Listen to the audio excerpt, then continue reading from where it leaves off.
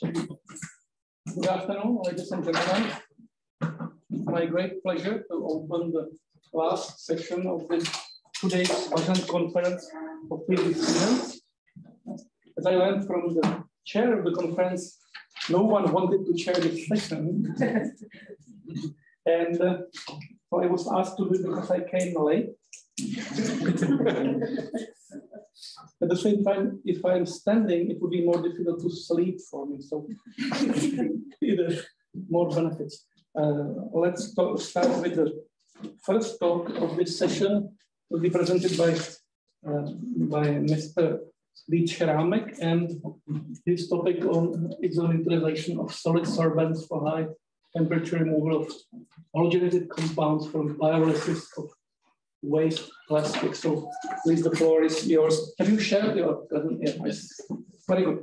Please. Thanks for the word. And my name is Vít Šrámek. My topic was already introduced, so it is. I will continue on the presentation from the last year. So the last year presentation was more theoretical and the background. So now I will just, in the beginning, tell something briefly about the theoretical background of my research. So the biggest problem which is bounded to my work is the increasing amount of the waste plastic, and today's possibilities of how to do with this problem by mechanical recycling are a little bit limited. So if the European Union wants the goals they proposed, the higher amount of recycled plastics than the conventional waste, for example, mechanical recycling, cannot be sufficient for this goal. So we should find out other ways, and one of the way could be chemical recycling. And in our case, we focus on the recycling by pyrolysis. But with this kind of way is bounded by problematic compounds which we want to remove. And these compounds are mainly halogenated. And the problem with the halogenated compounds could be that in the subsequent technologies, if they were in the products of the pyrolysis, they could damage, for example, catalyst or subsequent technologies, or even during burning, they could generate, for example, chlorinated, polychlorinated dibenzodioxins or dibenzofurans. So we want to remove these compounds during the process, and main sources of these compounds from the conventional waste are, for example, polyvinyl chloride or brominated flame retardants, which are used in plastics to eliminate or to reduce hazardous behavior during fire. So our specific method is the high temperature removal of halogenated substances from primary pyrolysis gas, which is gas before the condensation, so mainly in a vapor phase. And we remove these compounds on solid sorbents. Now let's skip to our apparatus, which is focused on removing halogenated compounds from modal gas. The core of the apparatus is the electrically heated oven, in which the reactor with solid sorbent is placed. It is heated at temperatures around 535 degrees Celsius to 500 to 50 degrees Celsius. And we prepare the mixture by mixing in case of dry gas, two gases. In one cylinder, there is a non-condensing hydrocarbon, and in the third cylinder, there is diluted hydrogen chloride, which we use as the model compound for the halogenated compounds. And the nitrogen here is just for purging and cleaning the apparatus. And the precise mixing is due to the use of flow meters. And we can also measure the concentration before the reactor, and the measurements of the outlet of the reactor are done here. So the outlet of the reactor goes to the impingers, where deionized water is placed, and in these impingers we capture or absorb the hydrogen chloride, which was not removed. So, and the complete flow of the gas is measured by drum gas meter, so we can specify or we can calculate the concentration of the hydrogen chloride during some kind of period in the reactor. The second apparatus is almost the same, but the difference is here because we want also to model the condensing phase, so we can place before the reactor, we can use a pump with, for example, in our finished experiments with water, and in a subsequent experiments with condensing organic phase, we can pump precisely the condensing phase. It should evaporate here, and in the reactor, it should be in the vapor phase. And the procedure of the analysis should be the same. And I forgot to say that the analytic method here used for it's offline, and it's ion chromatography, which could precisely measure the concentration of hydrogen chloride in the gas. Now, just briefly some pictures. On the left side, you can see a photo of the apparatus with connected computer, which is used also for data storing. The second picture is our reactor for the sorption experiments.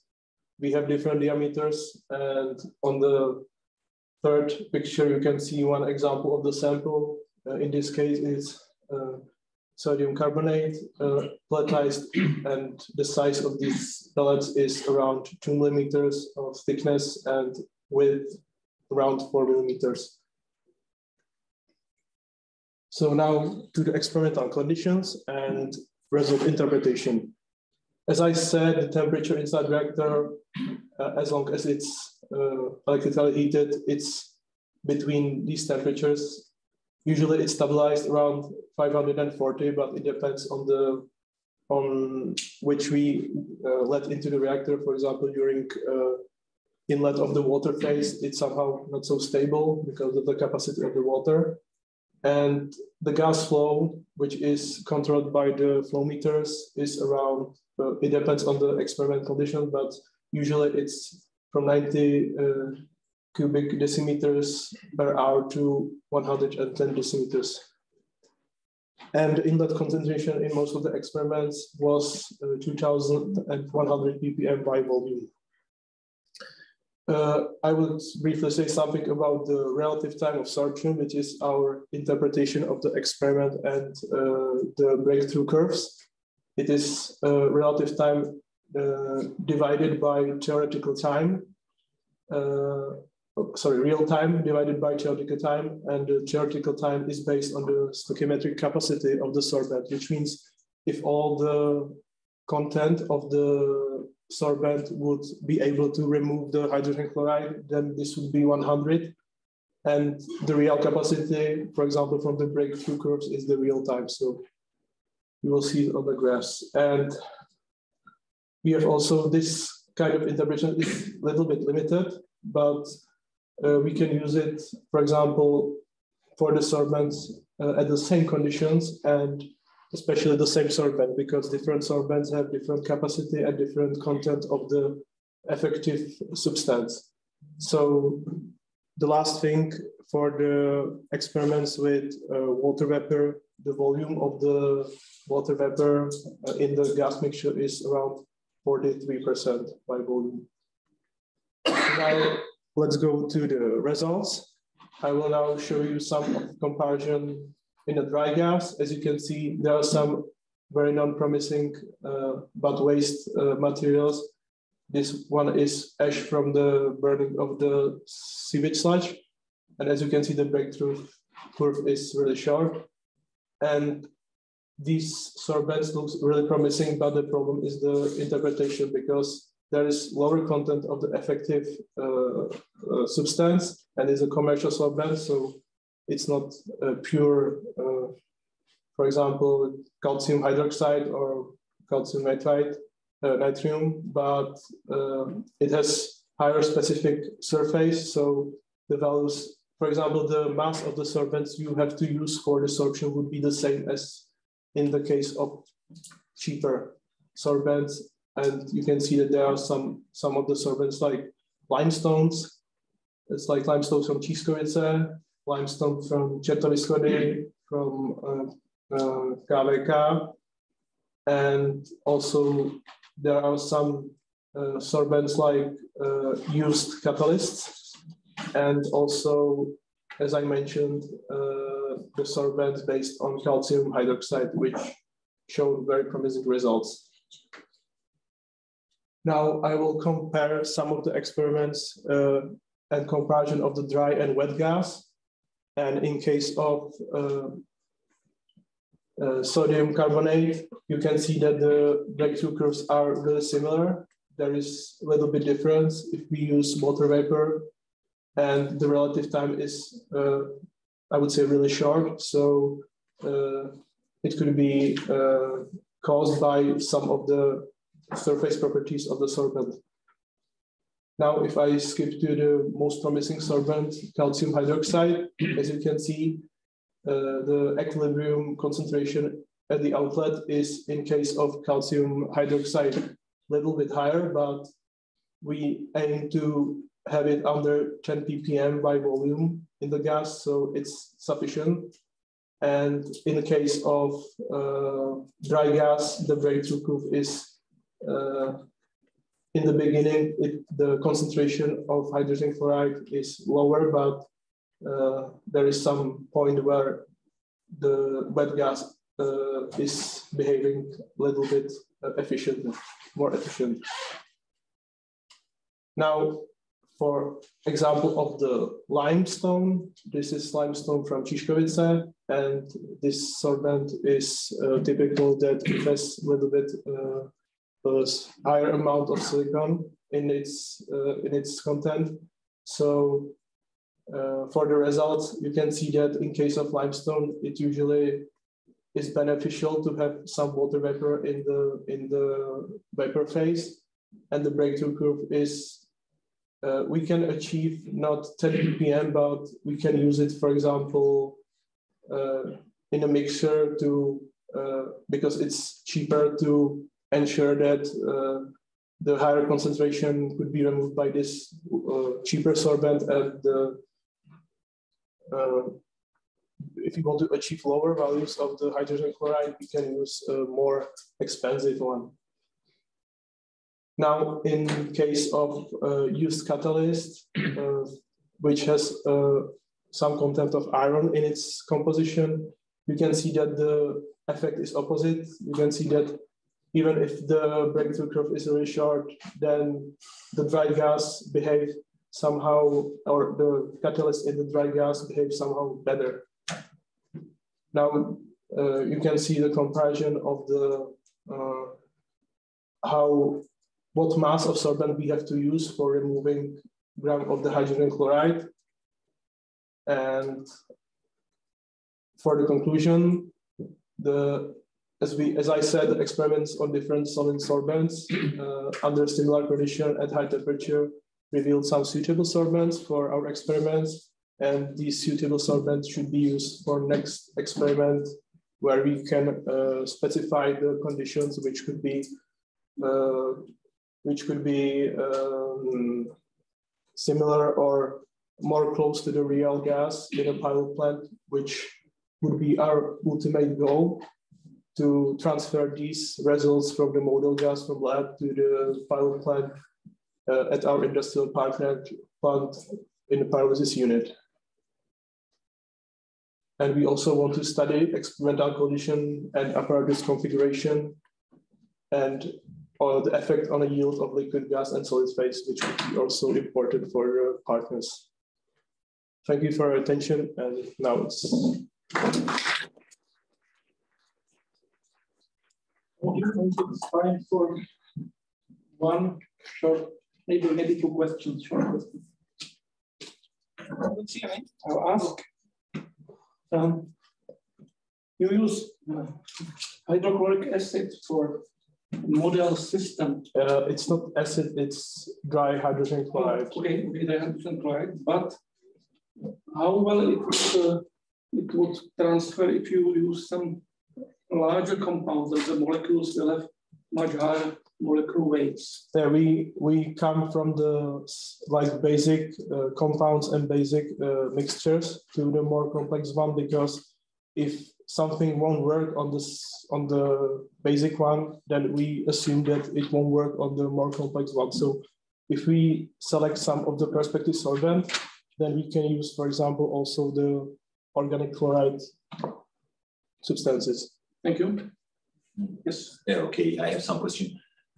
First of all, you tested the mixture of the hydrocarbon gases for your tests. In our case, it was mainly methane. So methane. Yeah, the picture there was the picture just only the methane. Have you compared, for example, methane with some really inert gases, like argon gas or something like? Is there some influences of the methane? Like at the beginning, we tried the mixture of hydrogen chloride with nitrogen, and the results were really similar. Maybe it caused some kind of black surface changes on the sorbent if we use methane, but we cannot be sure if it's maybe caused by some kind of sealing we use in the apparatus, because we use a reactor from steel, stainless steel, and we have to use some kind of sealing and other things that would be similar to the application in a real power. And the limestone was and calcium hydroxide was the best one, because you skipped the results very quickly. We had almost no the change to take. Yeah, as you can see, the result. There was also limitation of the experiment because we have a pump for the water and it has limited volume, so we could go on for more than 8 hours, but it will be part of the next experiments. Okay, thank you. Thank you. So Will, thank you once more. And with this, I'd like to invite the next speaker, who is Antonín Edr. Before he will hold his presentation, I'd say the name of the presentation would be Adaptive Synthesis of Functional Amphiphilic Dendrons for Drug Nanocarrier Assembly. So yes, please start the presentation and go to the presentation mode if possible. See maximum size. Yeah. We share it. And the floor is yours. Thank you. Good afternoon, everyone. Thank you for this opportunity to present my work.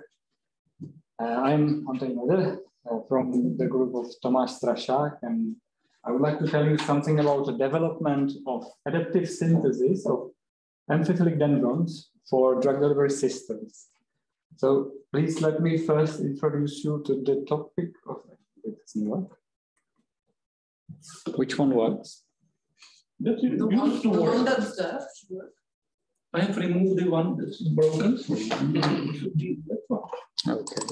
Maybe just click, yeah. I will use the mouse. That's fine. Should I can use this as a pointer. So let me first introduce you to the topic of nanocarrier drug delivery systems. The most usual nanocarriers for drugs are liposomes and micelles. Liposomes are supramolecular objects self-assembled from natural phospholipids, as for example, lecithin, which are inherently amphiphilic. That means that they have a lipophilic part and hydrophilic part. And when put to water and treated properly, they assemble into such a bilayer where they point towards each other with their lipophilic tails, so that the whole liposome is hydrophilic from both outside and inside. Micelles are more simple objects. Here, the system simply hides the lipophilic tails from the hydrophilic environment. When it comes to the drug delivery, liposomes are capable of delivery of both hydrophilic and hydrophobic drugs inside of the cavity. If the drug is lipophilic, it can also be delivered inside of the membrane. Micelles are more suitable for delivery of lipophilic drugs. However, I would like to say that micelles are not as simple systems as we imagine them. And in recent decades, scientists are developing nanocarriers, nanoparticles with advanced properties, as for example, optimal stability. And to obtain such nanoparticles, they are preparing alternative amphiphilic building blocks. And one of such alternatives are amphiphilic dendrons.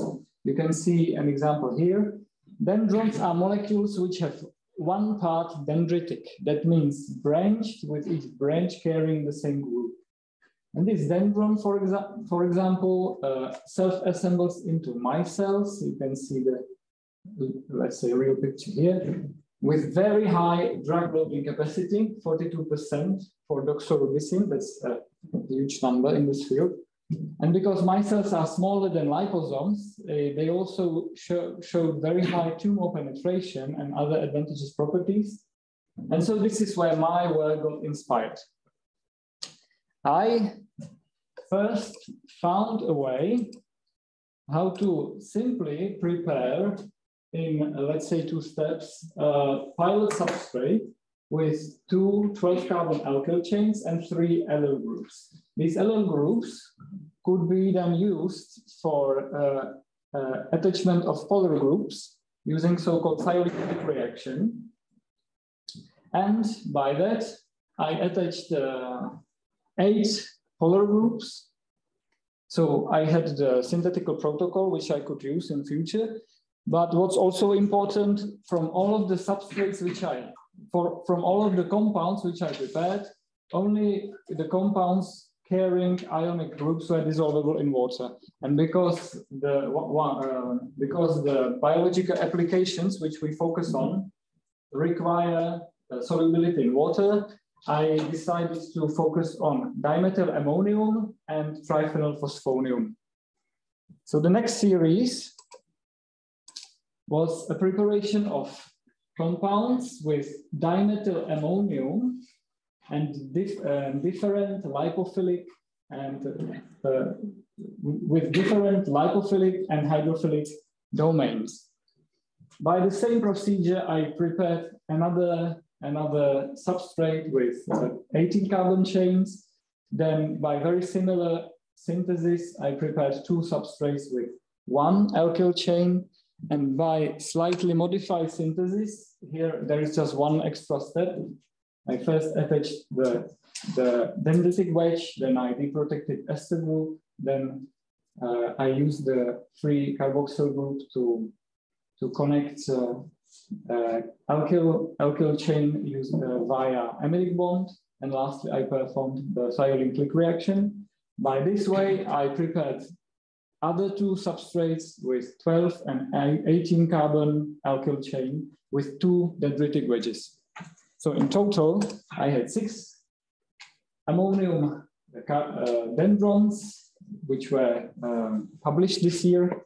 You can see that 2 of them have 2 alkyl chains, 2 of them have 1 alkyl chain, and 2 of them have 1 alkyl chain, but 2 dendritic wedges.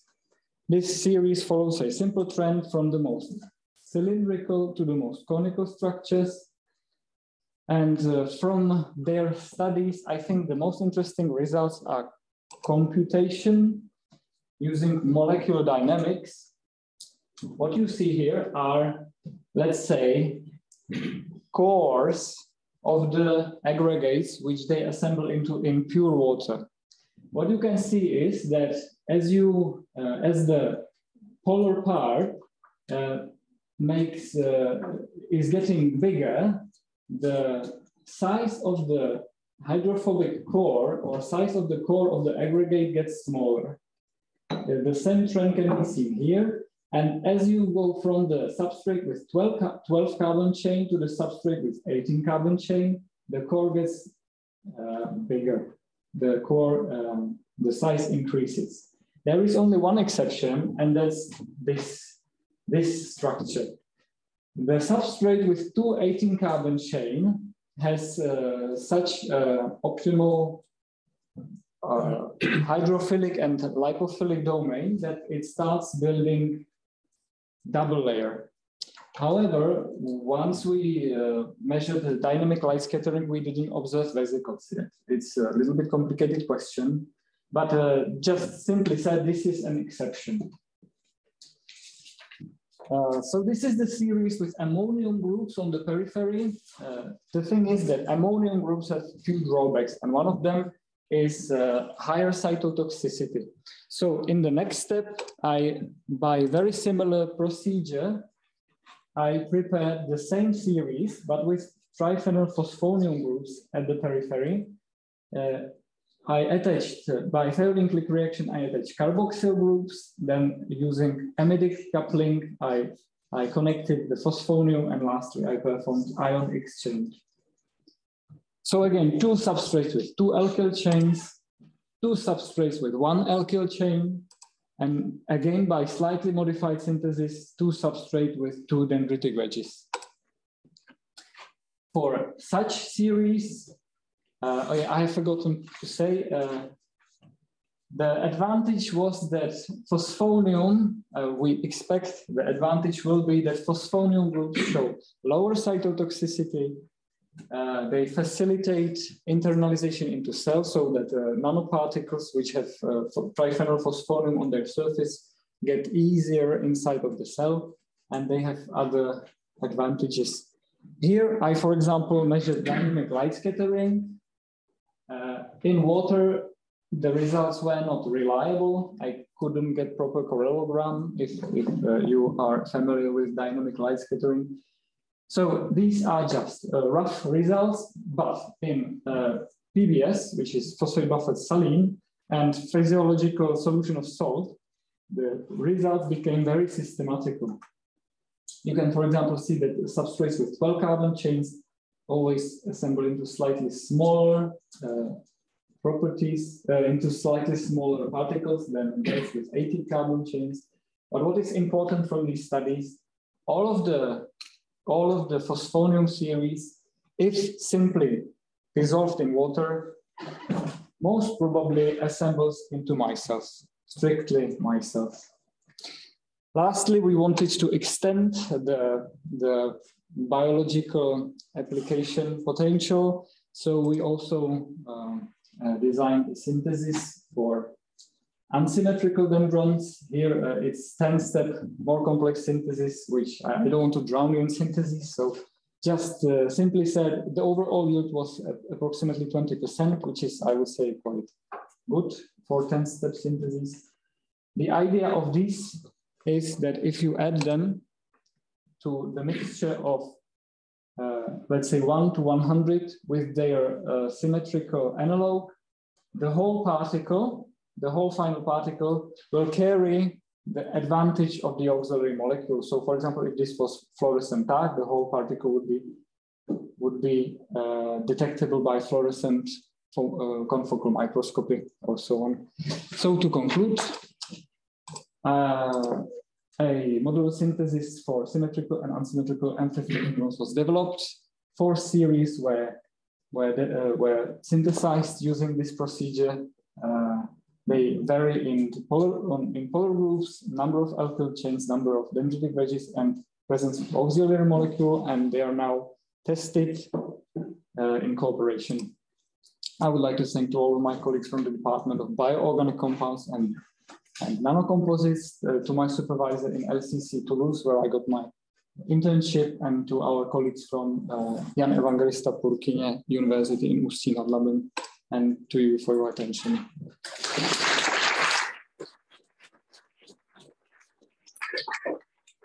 Thank you, and the talk is open for discussion, so please, any questions?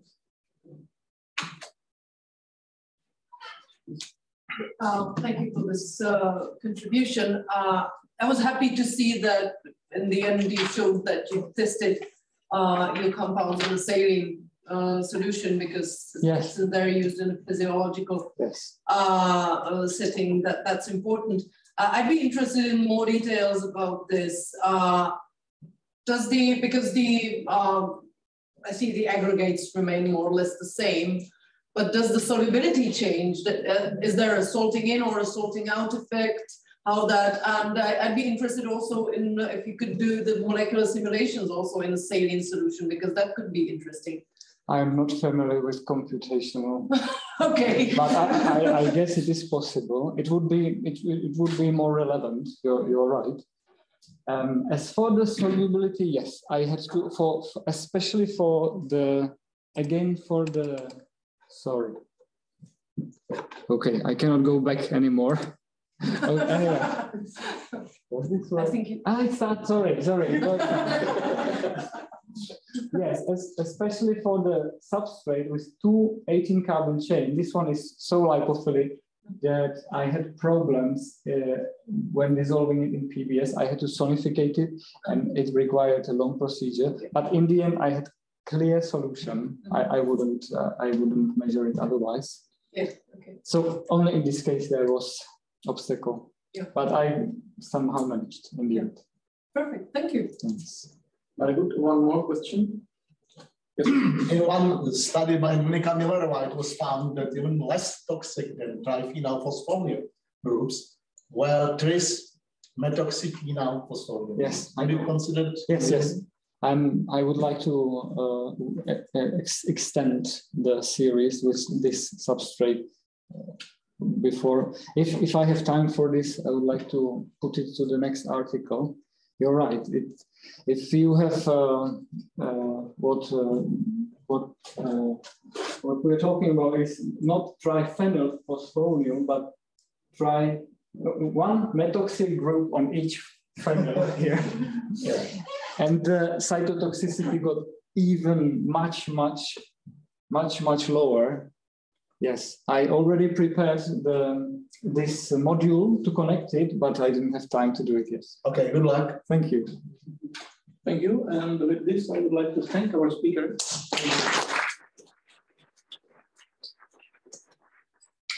Because Martin Kurczyk is not here, according to my information, we will skip his talk and go to the last one. If there are no objections to this change of program, the last talk would be given by Vojtěch Hamala. Yes. Could I just ask you to share not the entire screen, okay, just the application, because then you can't see the. Yes. Yeah, exactly. Okay. Just full screen.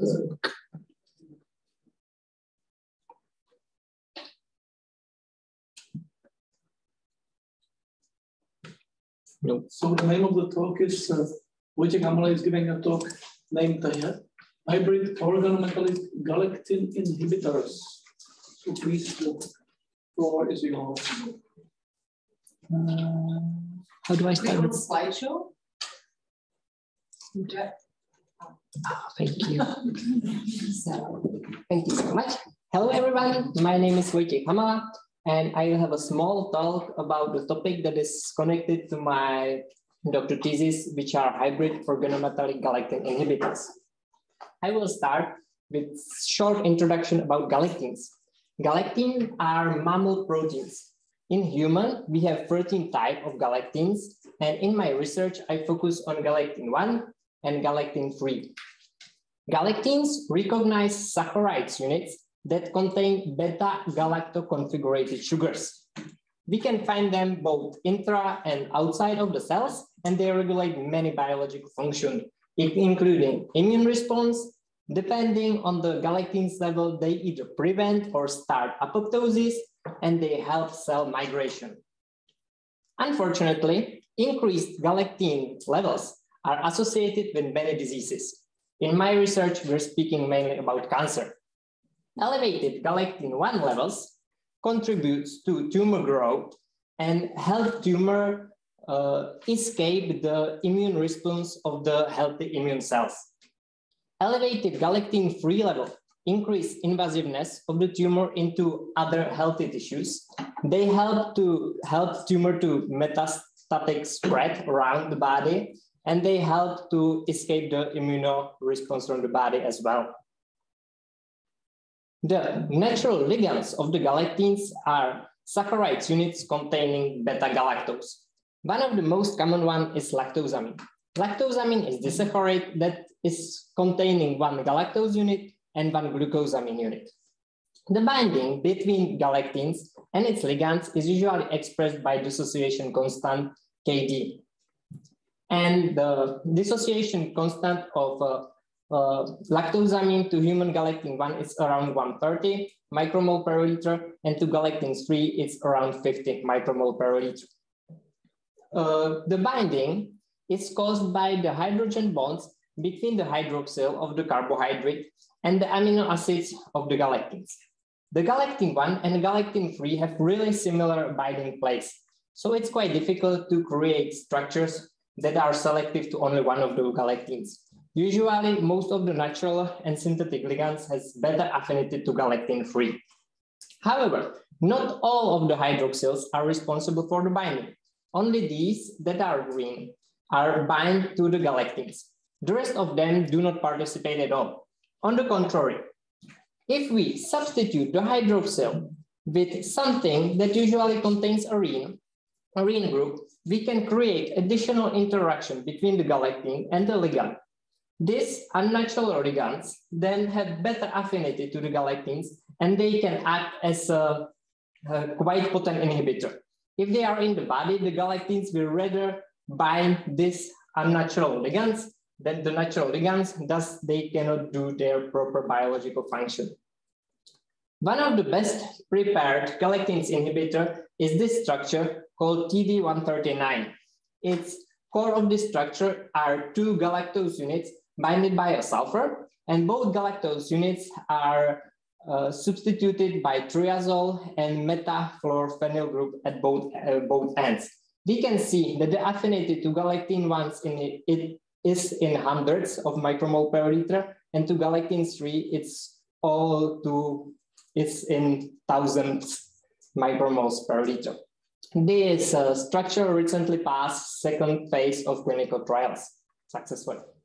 So our idea is we have this known galectin inhibitors that have arene functional group.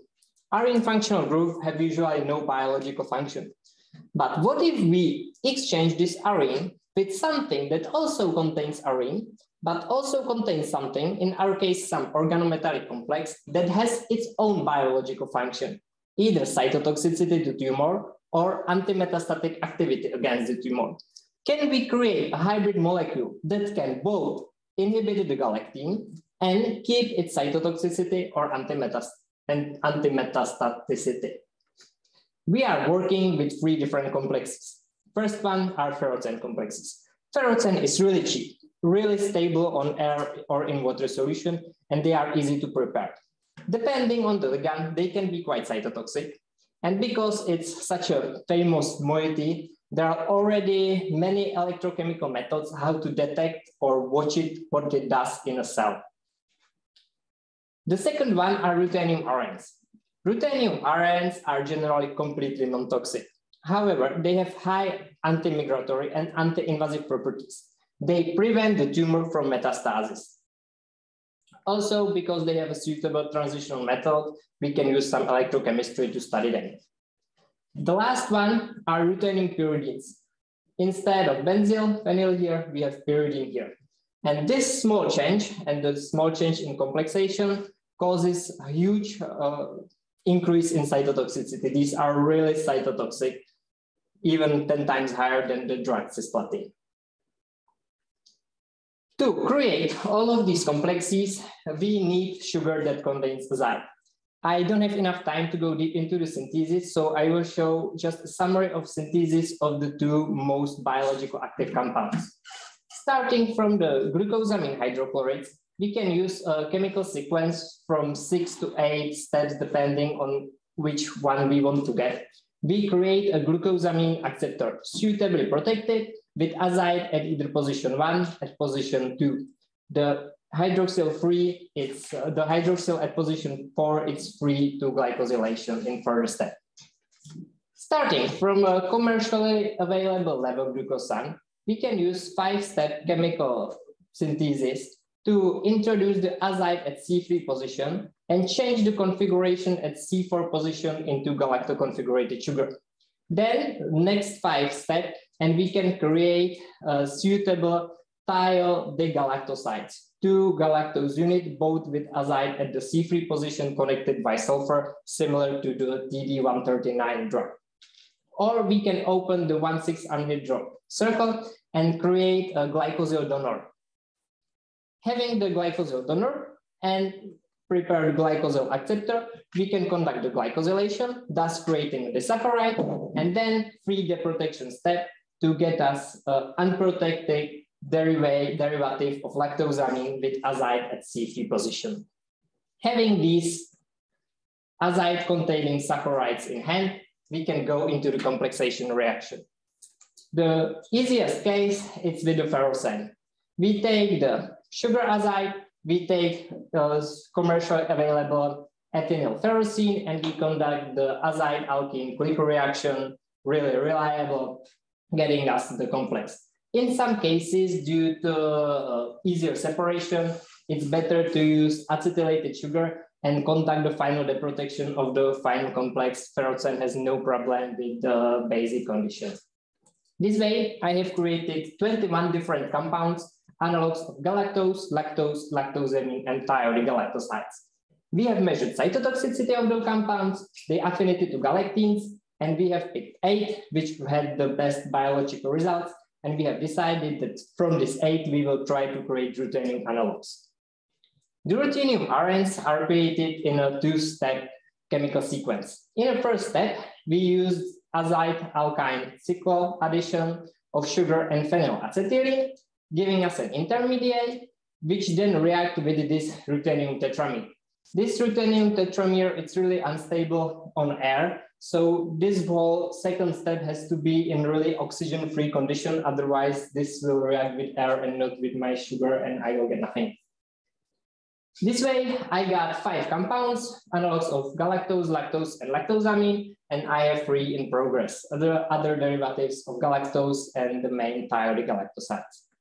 Similar case is with the ethinyl pyridine. I use the glyco reaction with ethinyl pyridine, and then I use the complexation with this ruthenium dimer. Fortunately, this ruthenium dimer is stable on air, so I can use pretty much reaction do only in a digester. These complexes are usually orange. These complexes are white or brownish, depending if I have some impurities there. And these complexes are nicely yellow. I have prepared 2 of them and 6 are in progress. With the complexion in hand and in cooperation with engineer Magdalenova from IOC Prague, we use fluorescent anisotropy to measure their affinity to human galactins 1 and human galactins 3. We have found out that ferrocene is a viable bioisosteric replacement in all tested positions. So if I have a galactin inhibitor that has RN, I can replace the RN with ferrocene and it will not change the affinity to galactins much. The dissociation constant correlates with the dissociation constant of the saccharide inhibitor, of the parent inhibitor. Maybe the only difference is that in many cases of the ferrocene compounds, we have found a selectivity to galactin 1. If we can, here we can see the KD of the lactosamine, and here we can see the KD of this prepared analog of lactosamine. We can see that the affinity raised about 40 times to galactin 1 and only 7 times to galactin 3. If we create the inhibitor from the TD139, we can get this complex. And we have found out that this complex has pretty much the same affinity to galactin 1 as TD139, which is great. Not many complexes does that, almost nothing. However, we lost the affinity to galactin 3, which is probably even better because usually the affinity to galactin 3 is better than to galactin 1. But for some cases, we're working on crystal structure, so we know more. We got really nice structure with nice selectivity to galactin 1. Also, we have measured affinity to galactins from 2 prepared ruthenium RNs complexes. And both of them have nice selectivity to galactin 3 and almost no affinity to galactin 1. And we haven't tested the ruthenium pyrides. In cooperation with docent Herska from Recamo Brno, we have measured cytotoxicity of those compounds. Cytotoxicity is expressed as IC50, which is a concentration that is needed to reduce cell proliferation by 50%. We measured the cytotoxicity against 4 different cell lines: resistant, highly metastatic ovarian cancer cell lines SKOV3, less resistant ovarian cancer cell lines A2780, embryotic cell lines HEK293, which simulates healthy cells, and again, highly metastatic, highly resistant ovarian cell lines NDA-MB231. Here in comparison are the IC50 of drug cisplatin. We have found out that majority of the ferrets and complexes are non-toxic. We have 3 exceptions. 2 of them are these analogs of galactose, both of them bearing functionalities at position 1 and position 3. And especially this one bearing 2 ferroxens has a great nanomolar cytotoxicity and great selectivity against resistant ovarian cancer cell lines SKOV3. The last exception is this derivative of lactosamine, which is completely not cytotoxic, again, healthy, embryotic HEK293 cell lines, and has a nice cytotoxicity against NDA-MB231 cancer cell lines. One would think that the cytotoxicity is caused by the 2 molecules of ferroxene. However, this molecule, which is the best binding to galectins, is not cytotoxic at all, which seems that the cytotoxicity is not caused by interactions with galectins, but some other reasons. All preparium ruthenium ions are non-toxic, and we haven't tested the ruthenium pyridines. Last biological activity that I would like to talk about is anti-migratory and anti-invasive properties. Your time is over. Yeah. To stop you here. Okay, I'm sorry. I was sad that my colleague couldn't be here. So I got Thank you. I'm sorry.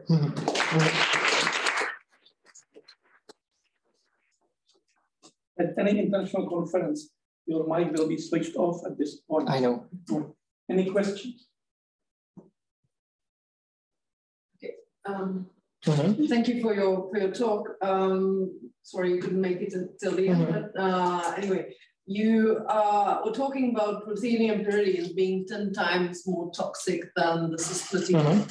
I know this is not your field of expertise, but I'd be interested anyway if you had a look at these, because cisplatin is a very potent cytotoxic compound, but it also has a host of side effects. Yes. So if you use something that's 10-fold more potent or more toxic than cisplatin, what the side effects would look like, because I just can't imagine. Cisplatin has side effects because it attacks or causes the same effect to every cell that proliferates. Meaning it will cause bad stuff to tumor, it damages the DNA. However, it will damages all other cells that proliferate. So if we have something that is more potent, however, it has the selectivity against the cancer cell lines, be either that it contains saccharides and tumor has much higher uptake of saccharides than the healthy cells, or it interacts with the proteins that are overexpressed in the tumor. Thus, it will more harm the tumor because it interacts with this protein, or it's automatically concentrate because the substance will concentrate in the presence of high concentration of the proteins that will interact, meaning it will cause more harm to the tumor than to the So it will be selective to the tumor. And one last thing, usually the lower concentration of the compound we need to kill the tumor, the less the side effects. Okay. Thank you. Thank you. And thanks again. Thank you. And with this, I would like to thank you all for attending the last session, especially the speakers and the committee members. And originally, we planned to close the conference at 2 o'clock, and then at 3:30 have the announcement of winners. Is it still valid, or do you want to shift it because we have? It depends on the rest of the jury if it's okay to shift the end to 1500, because we will be quick in deciding. That is fine by me. So okay, so we will meet here at 3 o'clock for the announcement of the winners of the conference. With this, I would like to thank you also for being here both these days. I would like to thank the jury members, both those who are permanent and the external members who volunteered to be here today with us, because this is not really evident. I think we've had a nice display of the wealth of research at our institute over these 2 days. And I hope it was interesting for all of you to step out of your comfort zone and to see the topics that are worked on by your colleagues and perhaps find some inspiration. So thank you for this. I would like to remind you that you can vote for your favorite presentation. I will move the box from back there to the little table in the entrance hall, because we will be staying here and discussing your presentations. So by say 2:45, I will have a look and take it back and count the votes and see who won. So thank you once again, and hope to see you next year in good health. Thank